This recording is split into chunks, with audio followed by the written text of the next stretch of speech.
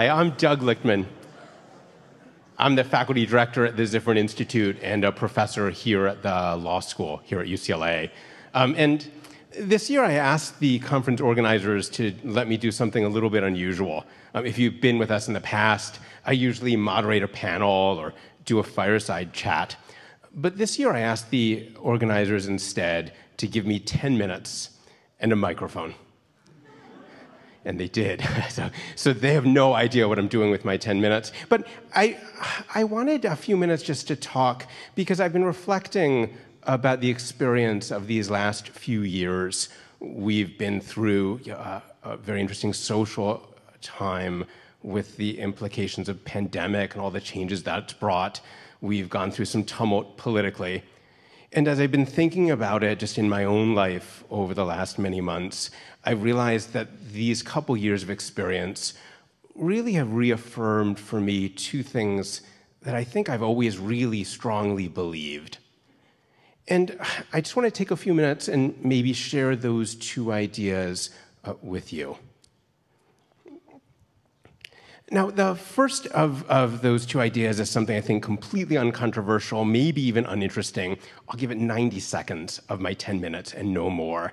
But it's just the reflection of how important what we're doing today really is, how important it is to be physically together with one another. We're back on campus. We hadn't been on campus for several years.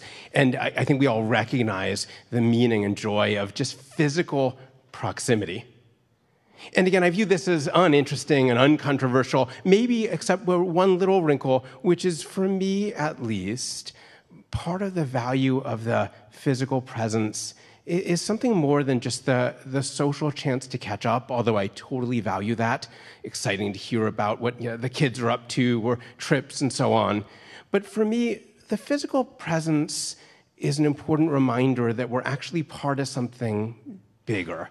We're actually part of a community. And that reminder, I think, is important because it's so easy to get lost in the day-to-day, the hustle to make more money, to have a really successful project or deal. The reminder of being physically with one another and remembering that this is something bigger than these day-to-day things we do. The sense that we're here for each other, the sense that we're watching each other. I think it guides a little bit the decisions we then make in the days that follow. Or, for me, as I think about today, standing near Matt Thompson reminds me how important it is to me that Matt Thompson's proud of me. He's proud of the decisions I make. He's proud of the things that I do, even the ones he has no idea about. And so physical presence, I think, is really important. And again, I don't think that's particularly uniquely my reaction to these last couple years. The other thing, though, maybe is a little more unique. And again, it's something that the last couple years have really reaffirmed for me, but something I've always really passionately believed. And for me, it's something that comes up at the start of every academic year. At UCLA, the law school, like most schools, I imagine these days, we start our year and we allow the students to come to any class they want. We call it the shopping period.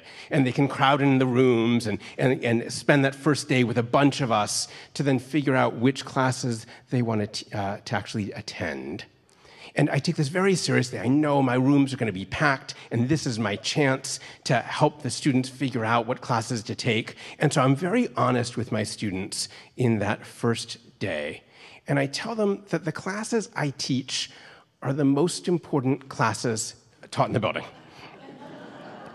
And it's totally true. A quick aside, not so relevant for us, but for the patent classes that I teach, the pitch is easy. I tell the students that the patent system moves around an enormous amount of money, and through that, it impacts everything they care about. For example, environmental law. UCLA, we get a lot of young people come to UCLA passionate about environmental law, and they should go take the environmental law classes. They're amazing.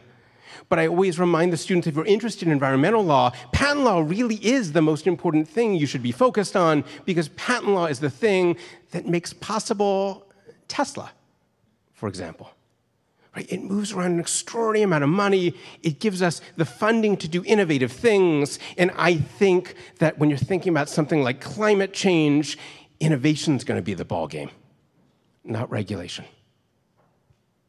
But for the classes I teach in our space, the entertainment law umbrella of classes, I have a different story. I tell the students at the start of those classes that television shows, movies, it's the most important forum we have for talking to one another about hard questions and important ideas. And indeed, I remember my own life experience along this dimension when I was in high school. One of the most popular shows on television was a show called Party of Five, which maybe some of you will remember fondly as well. If you didn't watch it, the show starts. Before the show starts, the parents are killed in a car accident, leaving 5 kids, brothers and sisters. And the show is the story of these 5 kids as they grow up and go through high school and life milestones and the like. And in that show, Neve Campbell, the actress, played what was for most of the run a high school young lady going through the pushes and pull of high school. And I remember very vividly a couple seasons in, Neve Campbell's character had a pregnancy scare.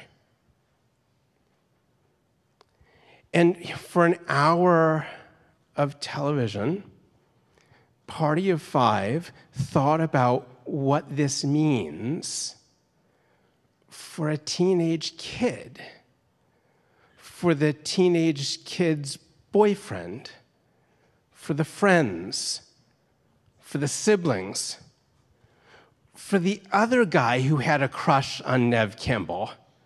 No, not me. In the show, there was a second boyfriend who had, yeah.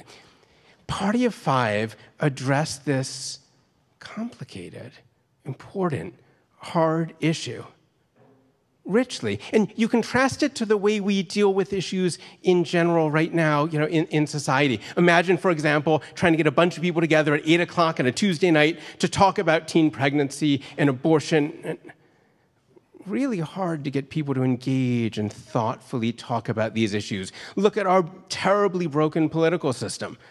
Even the judicial system, quite frankly, right? How bad we are at these institutions engaging in honest, open, genuine conversation about truly difficult issues.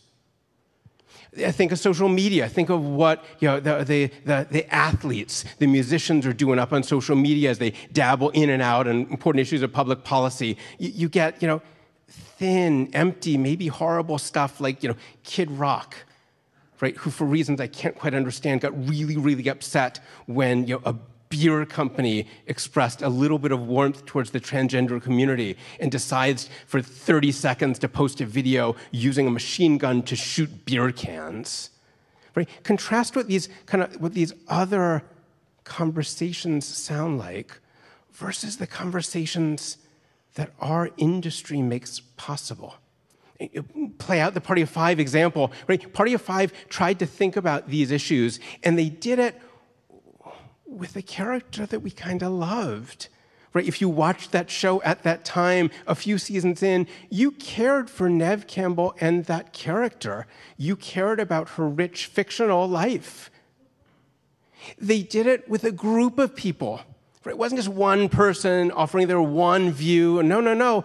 These are programs written by teams of writers under the collaborative experience with the actors, the actresses, directors, producers, execs. Right? We have a lot of folks, I think, influencing the conversation to make sure it's not terribly thin, terribly one-sided. It was a drama, right? They had to have a drama. They couldn't do the episode and say, pregnancy scare, and obviously the right answer, which we all agree upon is. That's not drama. That's not good television. Right? To write good television, that had to be true to what we as an audience thought those characters would say and think and feel and move.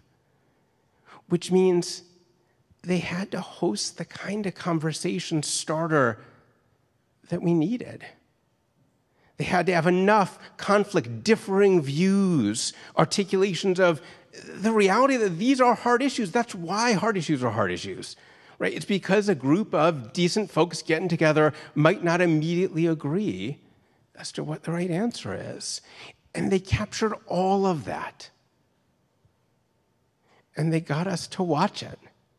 And in the commercial breaks, they got us to talk about it. And the next day, they got us to talk about it. This is an important job.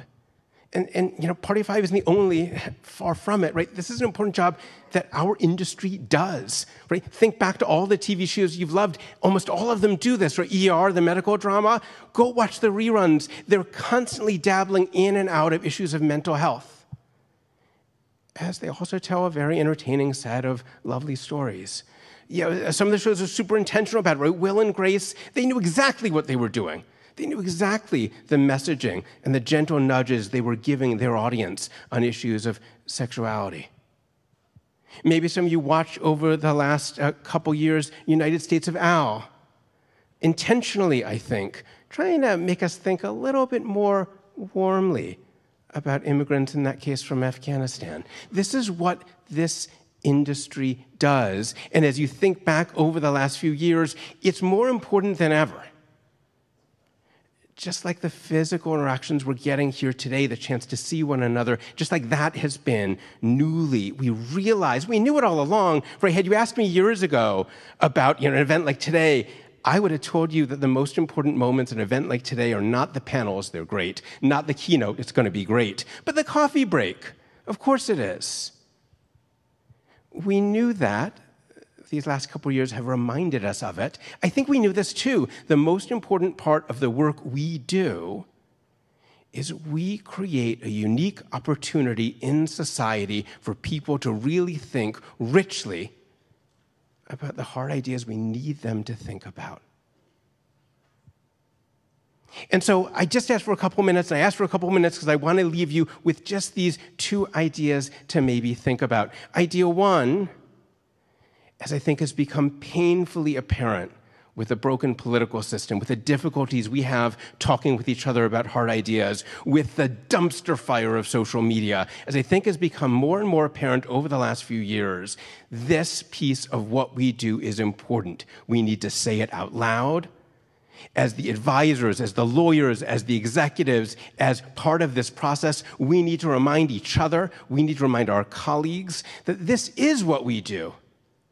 And we should do it even when it's hard, even when there's going to be occasional blowback for having done it. This is a critically important part of what we do. Point one. And then point two, my more trivial point, but I think really matters to this part of the discussion, we're part of a community. It's gotten a little lost over the last couple years. That's why I'm so happy to be back physically here. We are part of a community that is here to support and push one another. And if you're doing kind of the first job, if you're out there trying to inspire the people around you to do this really important work of engaging on important issues through the shows, through the movies, through the things we do, if you're doing that important work and you're exhausted of that fight, I'm going to remind you that we're here and remind you how good it feels to show back up in a place like this and, stand next to Matt or Elsa or Ken and look them in the eyes and know that they're proud of you, that you're really doing this more important piece of the work we all do.